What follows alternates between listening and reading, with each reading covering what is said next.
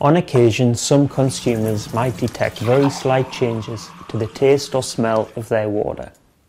These slight changes are noticed more often during periods of high demand, such as early morning and in the afternoon.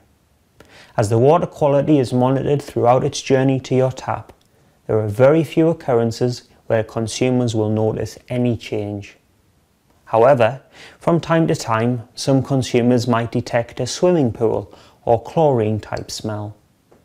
Chlorine is added at various points to disinfect the water and to ensure that the water supply remains safe to drink.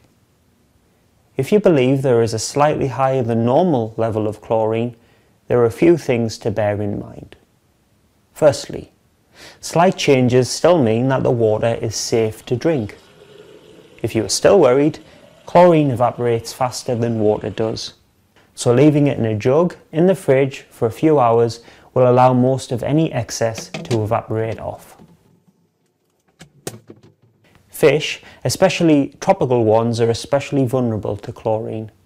If you suspect that there's been a slight increase in chlorine, it's probably best not to change your fish tank water. When you do decide to change it, you should always leave the water in the tank for 24 to 48 hours, allowing the normal chlorine quantities to dissipate.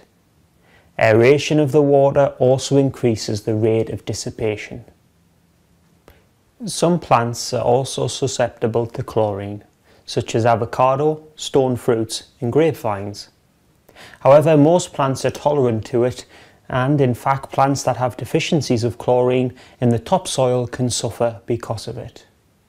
For the most part, house plants will be able to tolerate changes in the levels of chlorine, so if you detect higher than normal levels, it should still be safe to water your non-sensitive plants.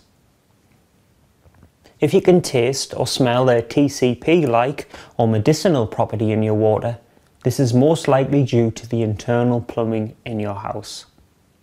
Common causes are when chlorine reacts with rubber seals and gaskets in your internal plumbing, especially with ones that are not manufactured with an approved material. If the problem is noticeable in just your hot drinks, boil water in a clean saucepan.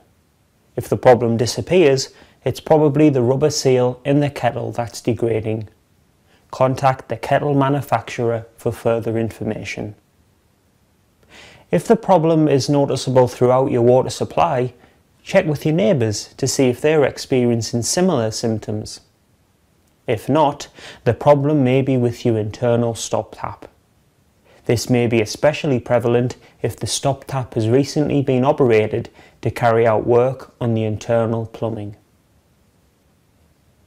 A musty smell or stale taste from the taps is often when the internal pipework has been warmed or allowed to sit for extended periods of time. Flushing the taps through will often clear this up. If, however, you notice an oily or fuel-like smell, or if you witness an oily or fuel-like substance present in the water, report it to us immediately, as this could indicate a possible contaminant entering the pipeline or the degradation of a pipe. In cases such as these, we advise customers to drink bottled water until they have contacted us for assistance. If you would like to know more about any of the issues that could arise with your tap water, please choose one of the following options.